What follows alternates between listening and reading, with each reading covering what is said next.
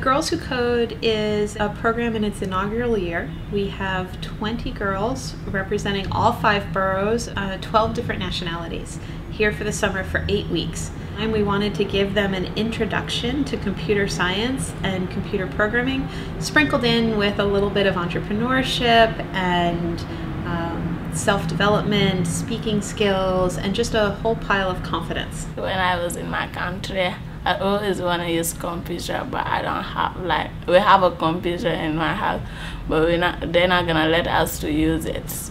So when I came here and my teacher told me about this program, I say yes, because I think that they're gonna teach me something that I need in my future. Does that sort of make sense? You can nest these things as deeply as you want them. Whatever kind of, whatever you're trying to achieve, you can do it by nesting. Before coming to this program, I didn't really know anything about computer science. So when I began to do the classes, I learned how to do different functions inside the computer that are like the background that can make other things work, like robots. Girls Who Code, I think, is important because of the fact that girls learn differently than boys, especially when we're talking about technology. There's so many false myths that many of the girls even internalize themselves that they're not good at math and science. But ever since elementary school, I've always been good at math. My father always told me if you love money, you like math, and I love money, so I guess I like math. I'm excited about the app designing and the web designing. I use a lot of apps on my phone, and it would just be really cool to develop one, and when I have a problem, I can develop it myself. You see them like working together and collaborating with one another, and they're lifting each other's confidence up. And I think you need to have that setting right now as we build this mass movement. This guy like everything.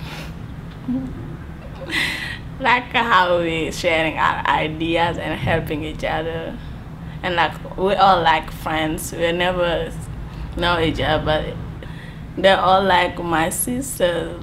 They're really getting to know one another. They're participating more. Their confidence level has gone up enormously. I could see myself making an app or something, like family-oriented apps or like funny apps. I don't know, like cool apps. That's what this is really about. How do we create and enhance and innovate in our communities and make sure that people have access to education and jobs? And one of the larger missions of Girls Who Code is, in a number of years, become everyone can code.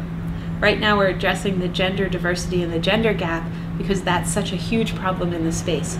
But eventually we're going to need to address the problem of missing programmers at all. It's estimated that by 2020 there'll be 4 jobs for every current undergraduate computer scientist. The tech sector is growing faster than we can train young people to be prepared for those jobs. I think like I'm lucky to find it because it's like it was my dream to use computer.